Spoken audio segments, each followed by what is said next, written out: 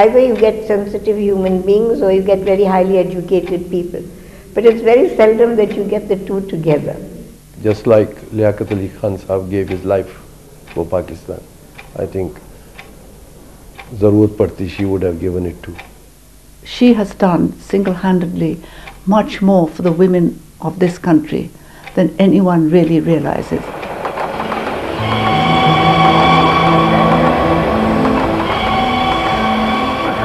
For a pretty young lady, the journey had been a long one. Her name was Rana, and she came to be known as the dynamo in silk.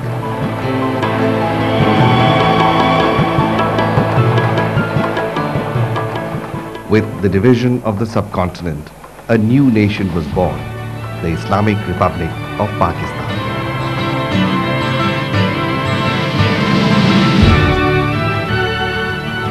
I'm looking forward to making Pakistan as one of the greatest nations of the world.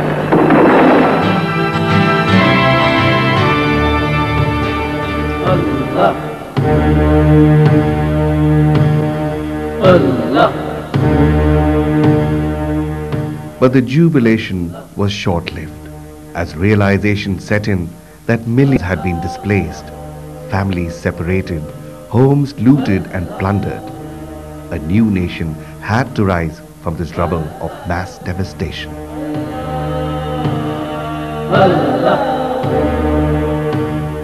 When all the refugees came in and conditions in the camps were very bad, and you had a acute shortage of nurses and medical staff and so on, and then she issued a call, and hundreds and hundreds of women responded to that call. The story of Begum Rana Liaqat goes back to the cultural capital of undivided India, Lucknow. Here in these corridors of Isabella Thoburn College, named after a great educationalist, Rana Pant understood the value of education. As the only female in her batch for a master's at Lucknow University, Rana's fate seemed decided. Little did she know that a chance meeting with the man for the moment, Nawabzada Liaqat Ali Khan, would seal her fate. It wasn't merely an infatuation which caused him to marry her. She was a very able lady, a highly educated woman, and I can say this because she was from 10 years before me in my university, and the legacy that she left for us as students was a very good one indeed. Rana Liaqat Ali Khan had married a man and a movement.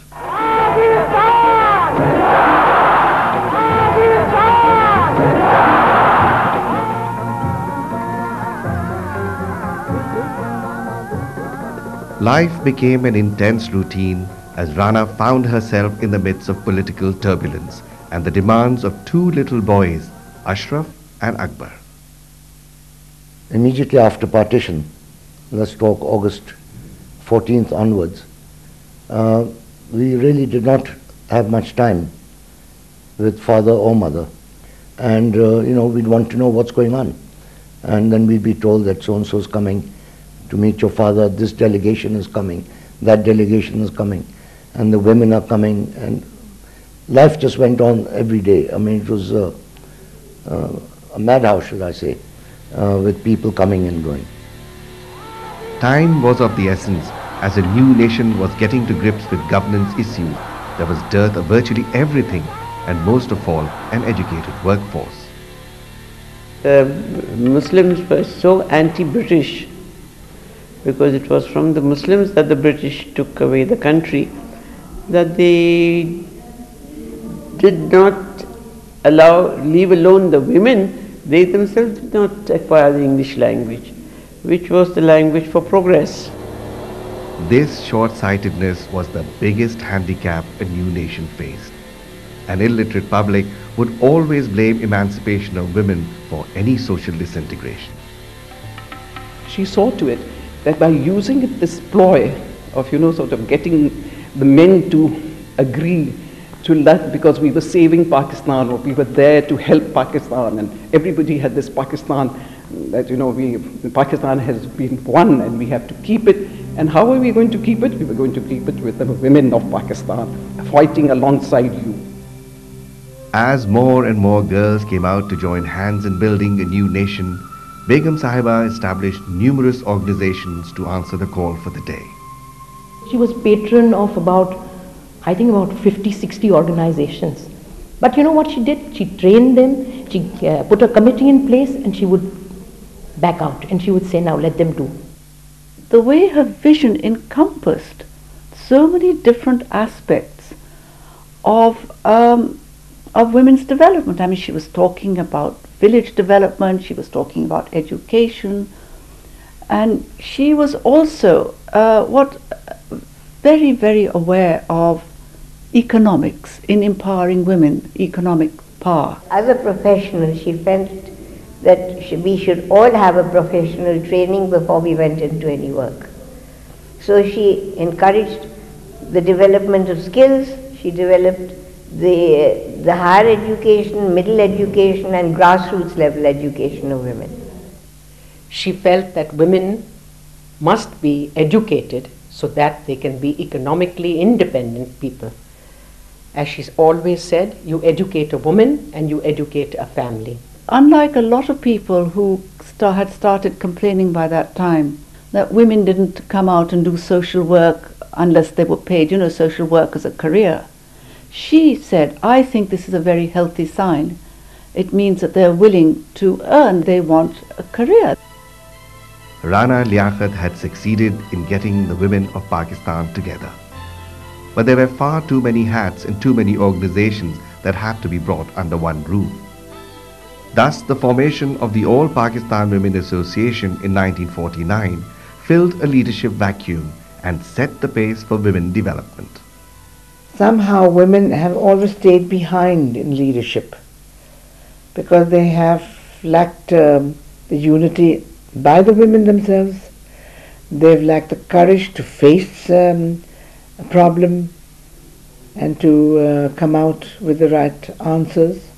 Social set, who normally, just spend their time in parties and so on, she got them to go out and do social work, go into slums and so on, which I think is a great, she was an inspiration for everybody.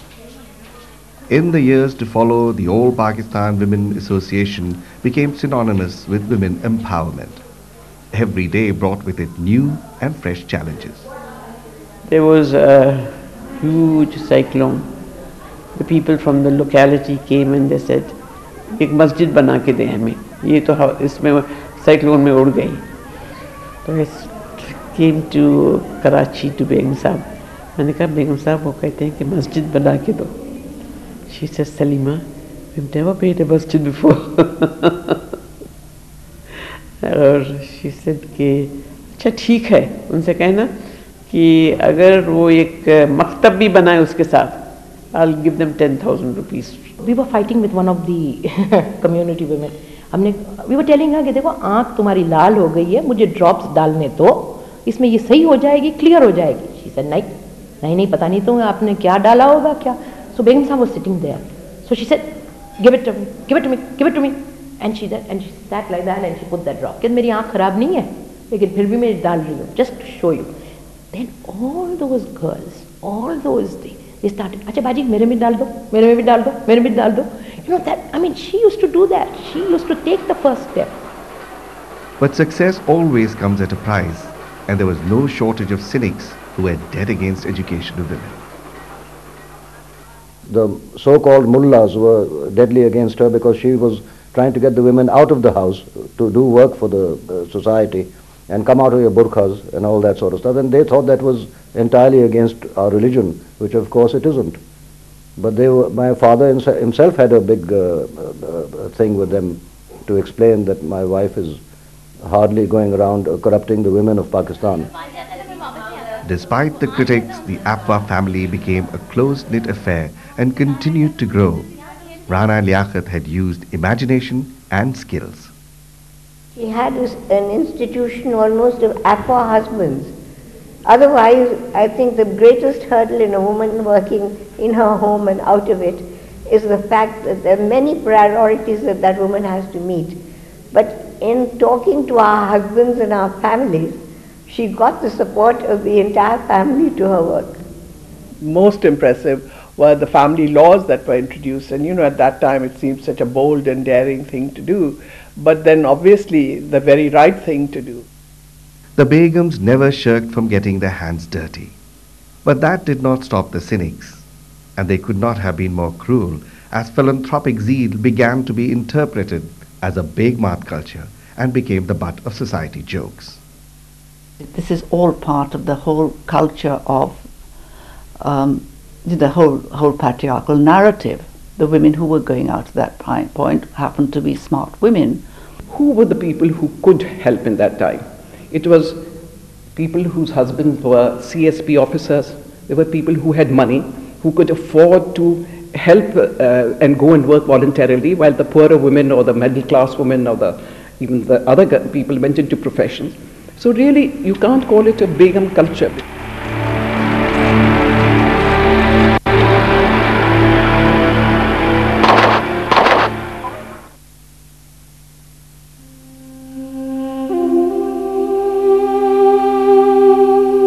A single bullet tore into the heart of an unsuspecting nation.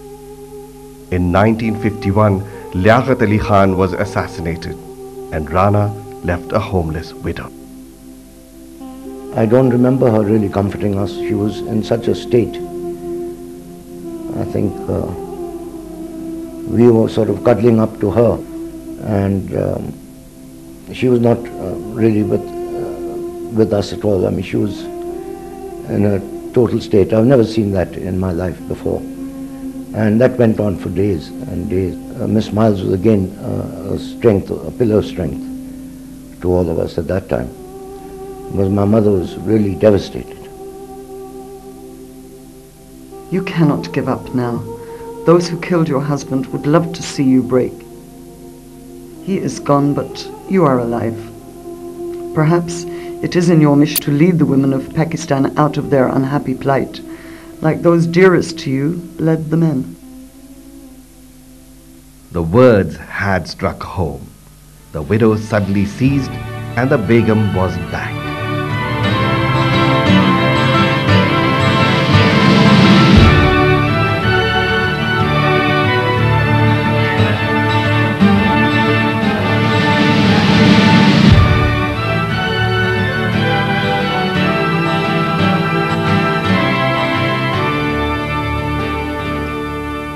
She adored her husband, and she was guiding him also. She never finished with guiding. You are doing this right, it's wonderful, carry on. And she was a wonderful wife.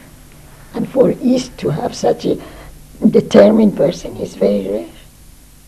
As a philanthropist, Rana had done almost the impossible. APWA received consultative status with the government of Pakistan, UNICEF and the United Nations, and built alliances with international organizations. But within her own little world, her two little boys needed her attention, and circumstances forced her to take up positions abroad to become the Islamic world's first women ambassador. And so I asked her, I said, why did you take this assignment? And she turned around and she said, well, it's, very simply, she said, I needed the money. And she did all that for us, because who was going to pay for all our education and all the rest of it? Because when father died, as you know, I mean, everybody knows, I think by now it's part of history, that he didn't leave anything. The woman and the activist never really left Pakistan. Rana had been honored many times over by the international community, and she returned to her homeland as the first woman governor in Pakistan, and continued to be the leading light for the APWA family till her last days. I would say she was the first feminist of Pakistan, believed a lot that women must work. And I think that is the reason today that you see more women in every field in Pakistan.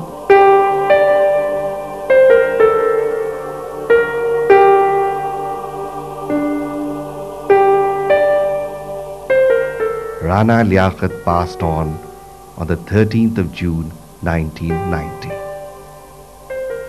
But even today her stature looms large.